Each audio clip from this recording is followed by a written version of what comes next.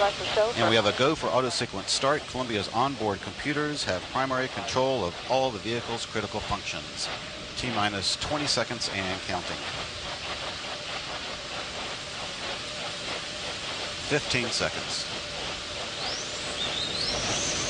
11, 10, 9, 8, 7. We have a go for main engine start. 5, 4, 3, 2, 1. We have booster ignition and liftoff of Space Shuttle Columbia with a multitude of national and international space research experiments. Houston now controlling the flight of Columbia, the international research mission finally underway. Roger, roll, Columbia. Columbia now rolling on to the proper azimuth for a 39-degree inclination to orbit. Shuttle in a heads-down, wings level position for the 8.5-minute ride to orbit. 30 seconds into the flight, the 3 liquid fuel main engines beginning to throttle back in a 3-step fashion to 72% of rated performance, reducing the stress on the shuttle as it breaks through the sound barrier.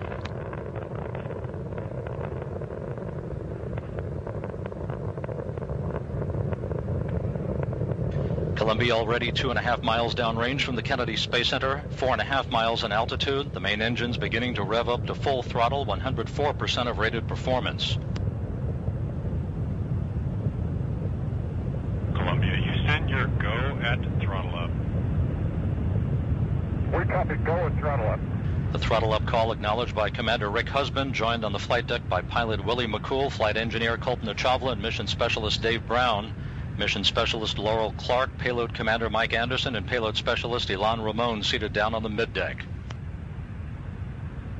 1 minute, 26 seconds into the flight. Columbia 10 miles downrange, 13 miles in altitude, traveling at 1,800 miles an hour.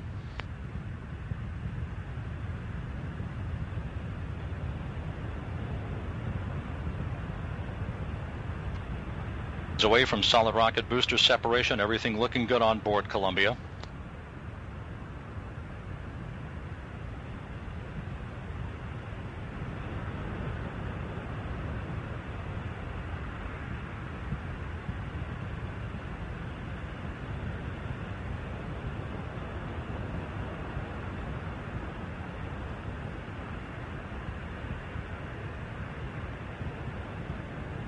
Solid rocket booster separation confirmed. Guidance now converging. Columbia's onboard computers commanding the main engine nozzles to gently swivel, aiming the shuttle for a precise target in space for main engine cutoff.